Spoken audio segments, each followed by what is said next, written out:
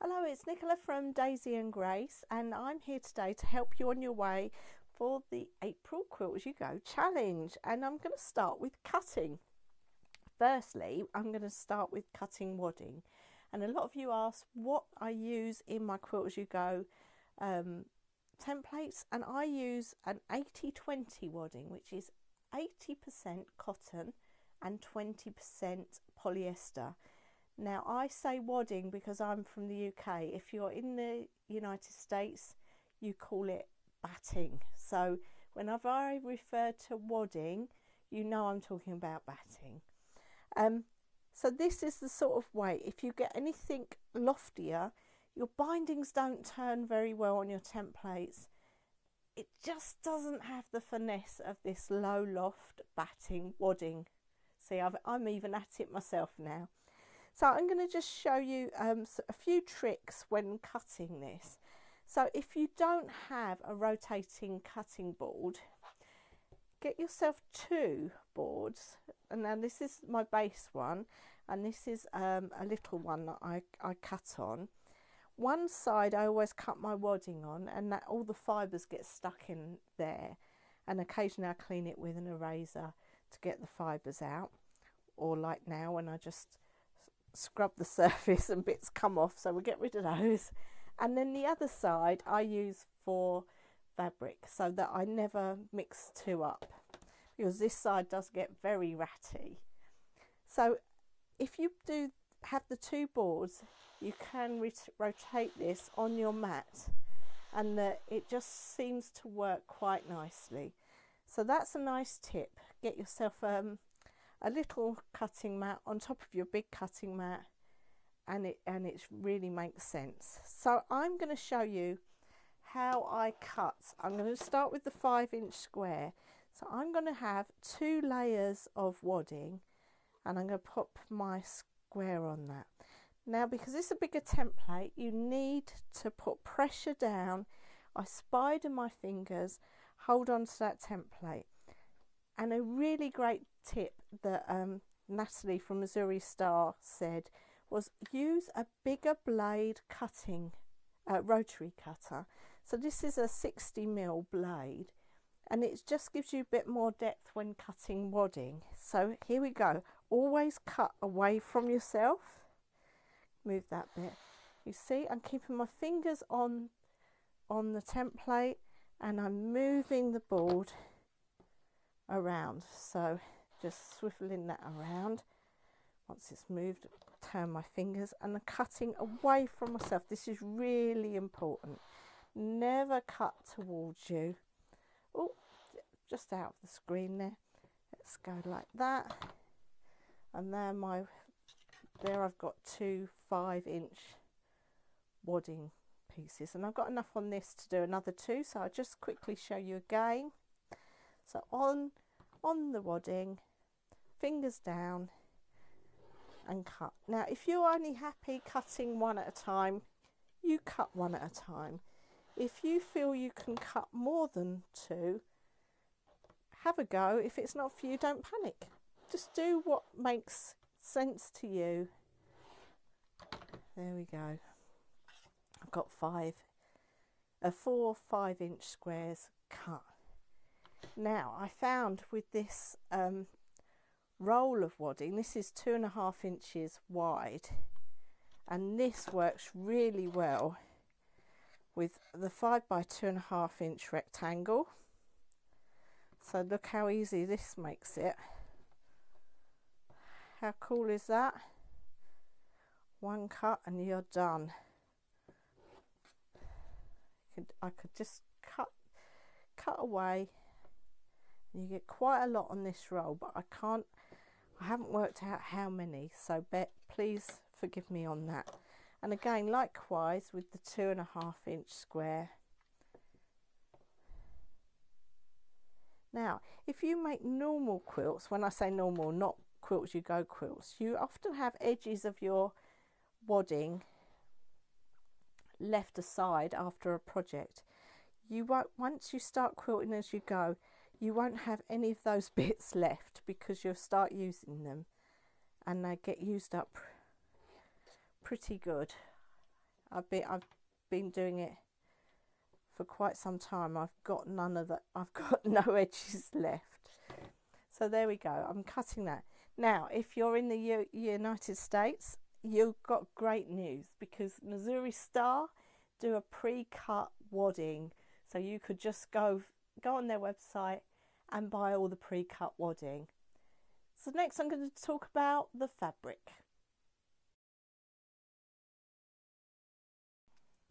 So we're going to go on to cutting our fabrics. So I've turned my little board over so you can see it gathers the fluff on the other side. So I'm turning my board over for my fabric side, and I'm using these lovely Tula Pink fabrics. This is going to be the back of my little quilt, with that as the bindings coming towards the front, and this lovely stag fabric I'm going to put in the centre. So when I'm cutting the backing, I'm going to cut a few layers at a time. So I'm going to see how many of my back template I can get across the fabric, and I can get 3 across. So I'm going to fold the fabric into 3.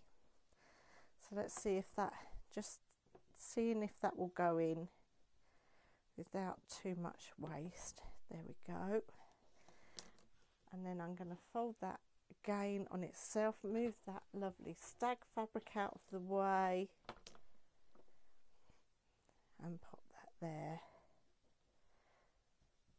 So I'm going to pop my outer template on the fabric, but as you can see, it's quite large. This is a 5-inch square, and I've only got little hands, and it doesn't really work holding onto the template, and if I went to cut that, it would move and shift, and we don't want that.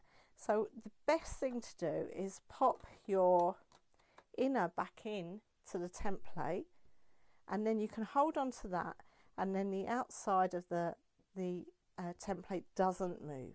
So that's all in position, ready to go. So I am going to cut away from myself again and try not to knock the camera, which I have done. I'm going to move that, cut, slide, move. I'm being lazy, haven't moved my hands, but I'm going to move them now.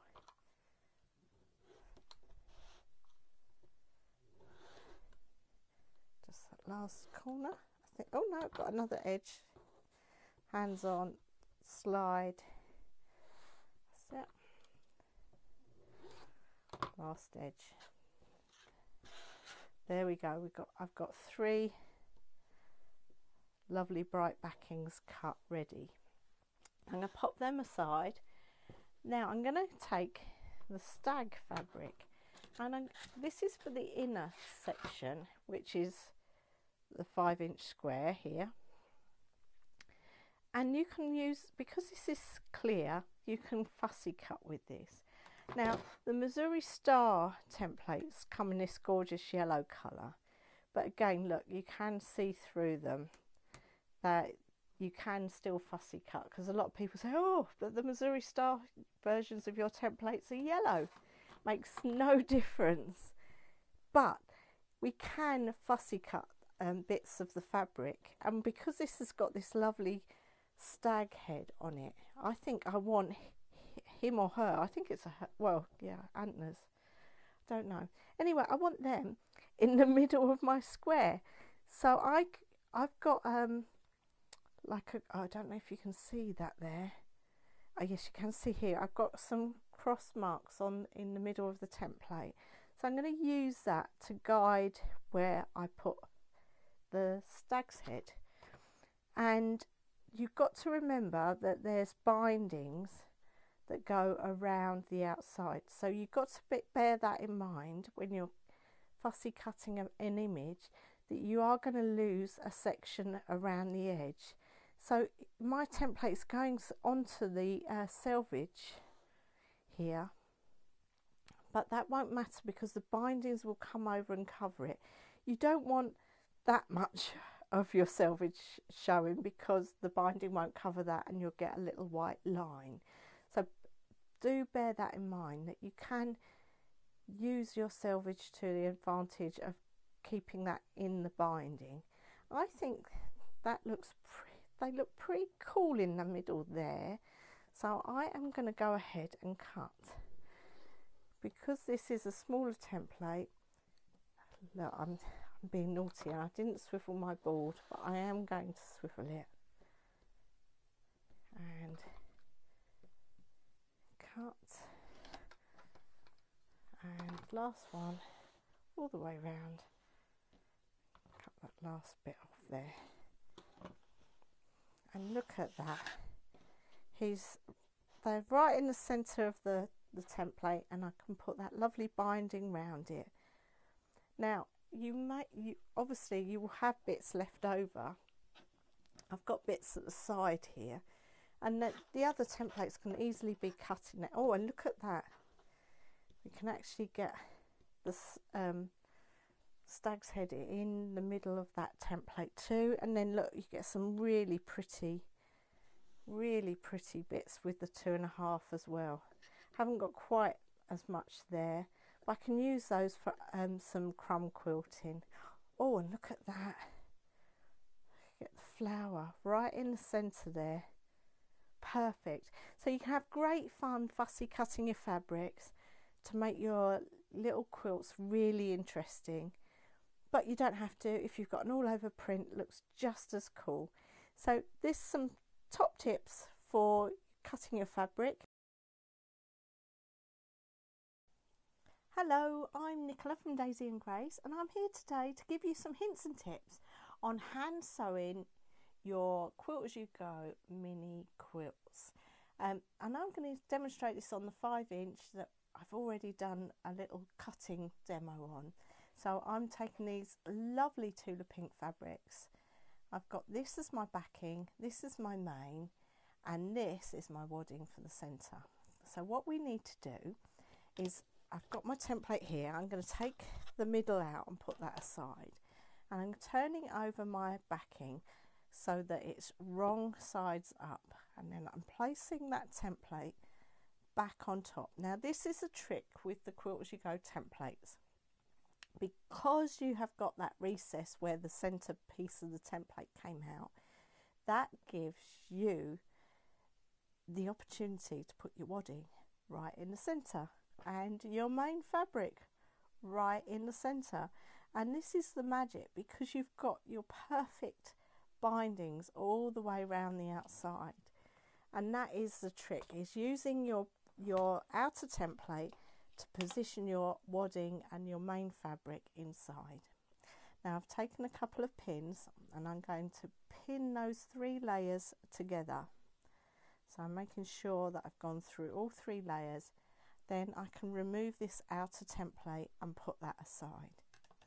Now I am going to show you how a few methods of how to hand sew these mini quilts. So firstly, there's one way I do it, is you're going to fold your binding or backing fabric to meet the edge of your inner template, and then you're going to finger press that in place. Then you're going to fold it again, and because I'm going to hand sew it, I'm actually going to take a few clips and pop those in place. One way of sewing the squares is to actually go and fold the other edge like so. So the opposite to what you've done, do the same again, fold over your binding and pop some clips in again. So you're doing 2 edges, and then you're going to fold the top and the bottom. And if I'm hand sewing, I only normally do 3 sides and then do the 4th when I've sewn to that point. Now I don't know if you can see, but this edge just overlaps this straight edge here. So what I'm going to do is I just tuck that corner in and give it a little press with my finger, so that when I turn it up again, it's nice and perfectly square. And I'm going to pop a clip on there. So let me bring this closer to the camera for you to see. So it perfectly meets the edge there. I'm going to pop a clip in there, one in the centre, and I'm going to do the same with this corner. Just pop that edge in, roll over, and again pop a clip in. So for sewing this, I'm going to use a contrast thread so that you can hopefully see my stitching. If I was doing this normally, I would match the thread to the colour of the binding or the backing. So in this case, I'd choose that lovely lime green to stitch it. And what I'm going to do, I'm going to put a knot in the end of my thread. So I grab the end of my thread and my needle, a couple of turns, and pull the thread through, and it creates a knot at the bottom. I might have to do that as a separate little video as a close-up, because I don't think you can really see what's going on there. And what I do, I take my needle and bring it through my wadding and my main fabric, but oops, drop my needle, but not through the backing, and then bring it up so I catch a small amount of the binding. Now if you're quilters, this is the normal way you would bind a quilt. So you run your needle through the main fabric and the wadding, and you bring it up on the very edge of that binding, and you go back into there and then bring it back up onto the binding, and that's all you're going to do to hand stitch this edge, like so. And I was hoping you might get to see the stitches a bit more, but you can't really see them.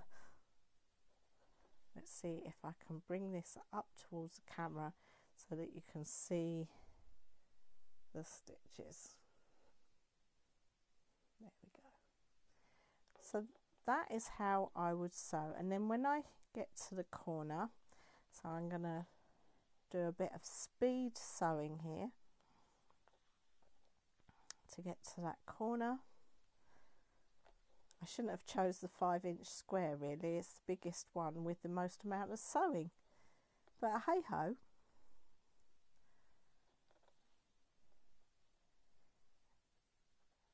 And I'll talk to you, while I'm getting to that corner, I'll talk to you about the Quilt As You Go challenge. The challenge is to make one of these little mini quilts every day. So you can see it's not that time consuming. When you're new to this, it does take a while, but as you get going, you'll get quicker and quicker. And you know, about 15 minutes of your day, if you can put that time aside to do a bit of quilting, at the end of April you'll have 30 of these mini quilts. So I can get to the corner, and I put the needle up through both layers of the binding, so the bottom layer and this top layer, and then I'm going to go catch underneath and go to the center of this section of binding here. So I'm going to go to the center there and then take it into the fabric and go to the end and then catch this corner and do another stitch, and I just put my needle through that loop just to give it a little bit more security in that corner. Then I run my needle back through the wadding and the main fabric to get to that binding, and then I start again, like so. So that is one way of doing it, and then you'll have two bindings going top and bottom and two going inside. Another way of doing that, so I'm going to just cut my thread and take another one, bear with. So I've got another backing. I take the same process again, so lay my template on top of the backing with the wrong side facing. That hole in the template gives you perfect placement for the wadding and the main fabric. Take a couple of pins and pin in place. Then you can remove the template. So another way when I'm hand sewing is I just work on one edge, fold, and then this is the edge where I kept the selvage on, and you can see it disappears once we've rolled the binding over. So nobody knows there's a little selvage under there apart from you guys. So I'm going to turn it, and this time instead of doing either sides, I'm going to just keep going round like so. And again, I'm going to fold that under and clip it. And I was just going to go all the way round so that the bindings just go round in a circle. Now, another way that you can do the bindings, I'm going to show you all of the alternatives, is to fold both edges. Oh, sorry, no, it's not. Ignore me. So I'm going to do it on the unfolded section here for you. I'm going to do these two edges. Is to do a mitred corner. And the first thing you want to do is fold that fabric over and finger press so that it meets the edge of that square, and then you're going to pop the square on top. I normally pop a little clip in there, and then I'm going to start on this side. I'm going to fold my binding over to meet the edge the same way as before, but we've got that little mitre going on there in this corner. I'm going to fold that over, put some clips. I'm going to take that one out now and pop that there. You can see it's got a mitre going on there, and then same as on this side, so fold that fabric to meet the inner fabric there, and then fold it over, and there you can see you get a mitre. I'll do a little close-up of the mitre for you, and you can do this on all of the edges, but I'm just going to show you what you need to do when you mitre this corner when you're hand stitching. So if you're hand stitching, again, I'm going to take my contrast thread, so very dark thread, but I don't think it works very well on this, but I'm trying so that you can see. So we'll take it and we're going to hand stitch that binding along here until we get to that mitred corner.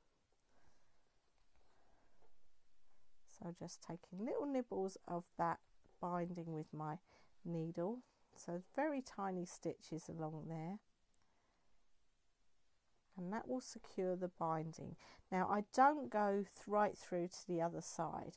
Now there are some sewers out there that are so proficient and neat and tidy that they can sew little stitches on the other side, but I'm afraid I don't have the patience to get the stitches all even, and if I didn't get them all even it would drive me bonkers, so I don't even try. So when I put my needle in, I'm going through the wadding, the main fabric, through the wadding and up through the main fabric, but I'm not catching that back fabric at all, and that does secure the wadding in place so that you don't worry, you can still wash your mini quilts or your huge quilts when they're all joined.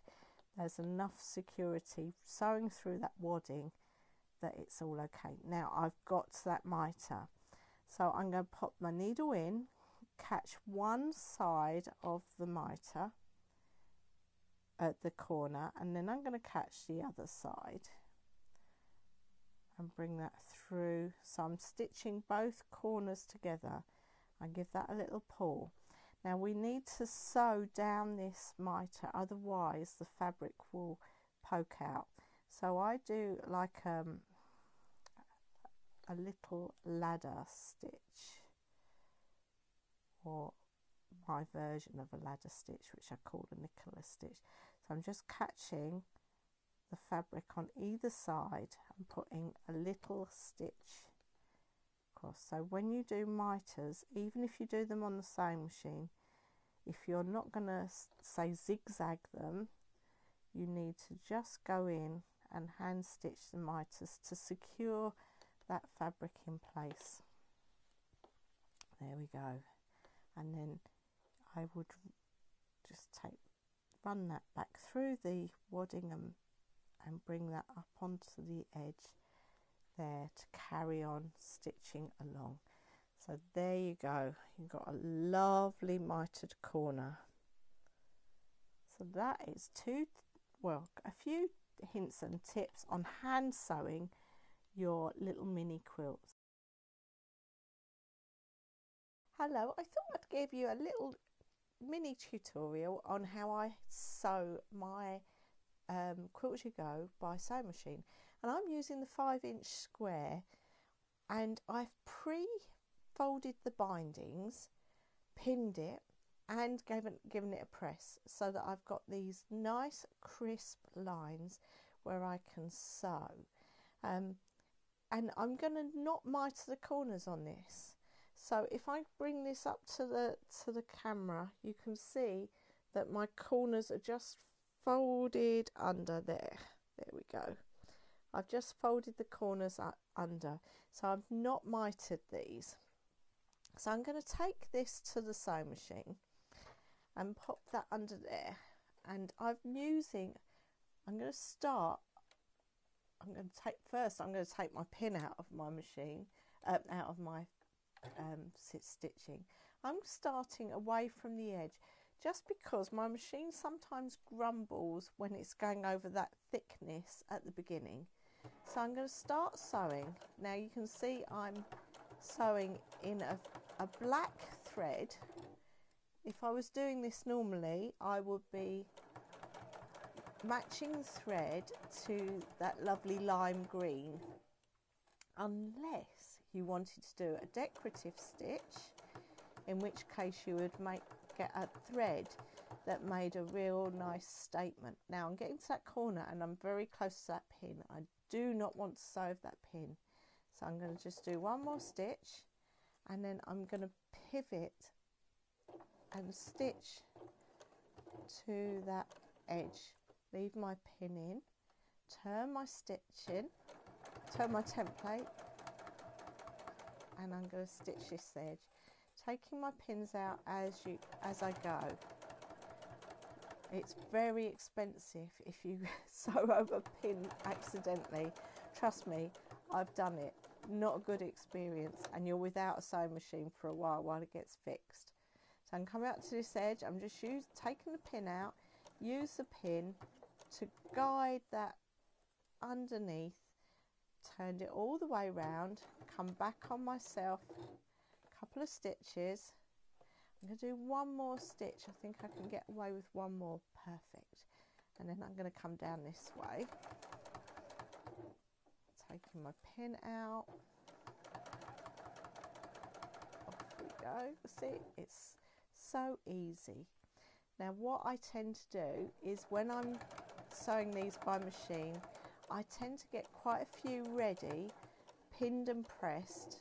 Or come out to that pin again, I want to take that out, catch it under, turn back on myself,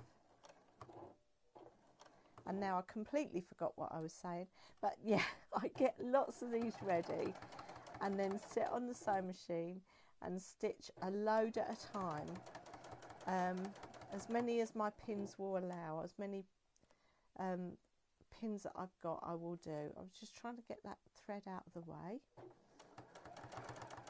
and I'm coming down this edge, and I'm going to do one more stitch, that's it, turn, and I'm just going to come and finish off that edge there, and then go back, do a little back tack, and there we go. Look at that. We've come down, gone down, gone across to the, oh, come down here, gone across to the side, along, gone all the way around, and we've caught these corners here, so you can see these corners.